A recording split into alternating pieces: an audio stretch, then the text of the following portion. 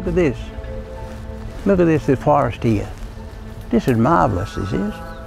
And this is how it was when our people lived here. We have still retained our knowledge of how to take care of country. And we managed it through a very special way of doing the fire stick farming.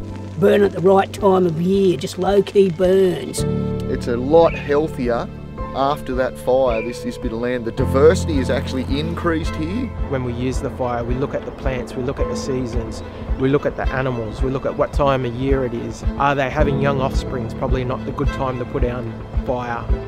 Let's start using that a lot more in other sort of realms and facets of how we live and how we build the civilisation after viral pandemics and climate fluctuation and climate change.